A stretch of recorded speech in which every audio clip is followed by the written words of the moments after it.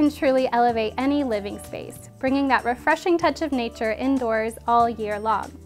However, even though they're inside, our green companions can sometimes be susceptible to pesky critters, either hitchhiking in from new plants or sneaking onto plants that have spent the warmer months outside.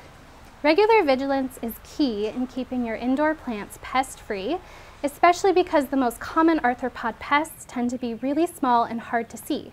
These include things like aphids, mealybugs, scales, whiteflies, and spider mites. And because they're so inconspicuous, usually the first sign that there is a problem is a stressed and damaged plant.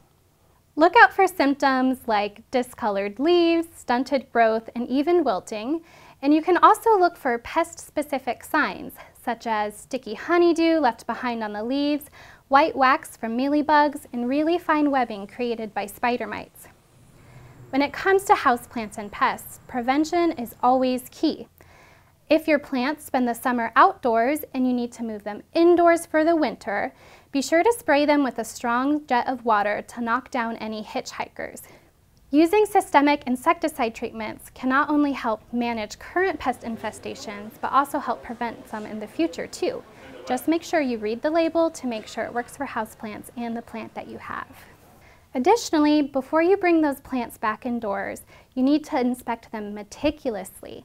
Pay close attention to common areas such as the underside of the leaves, the nodes on the shoots, as well as newer growth, because bugs tend to really like those spots.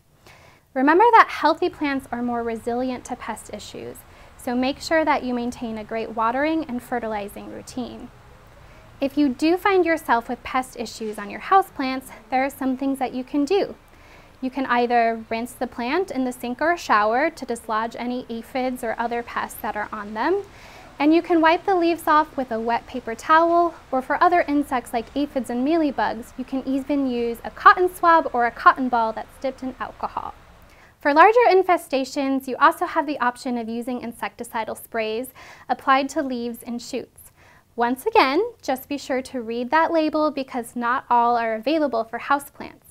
Look for products containing pyrethrins, insecticidal soaps, or neem oil, and make sure that you're applying it in the right location as well. Lastly, remember that not all insects spell doom for your plants. You could have the random hitchhiker that came in, like a lady beetle or a lacewing, and these are things that can simply be captured and relocated outdoors. Fungus gnats are another type of insect that are associated with houseplants, although they tend to be more bothersome and annoying than actually causing damage to the plant itself. Their larvae lived in moist soil, and oftentimes you'll see the black little gnats flying around.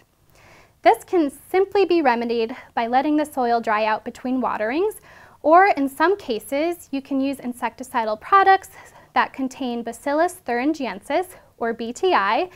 Look for products like mosquito dunks, mosquito bits, or knockout gnats.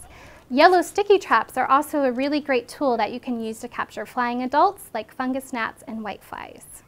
So, as you enjoy your aloe, fiddle leaf fig, succulents, or spider plants, remember to stay vigilant and keep an eye out for some unwanted company so you can have a flourishing indoor garden.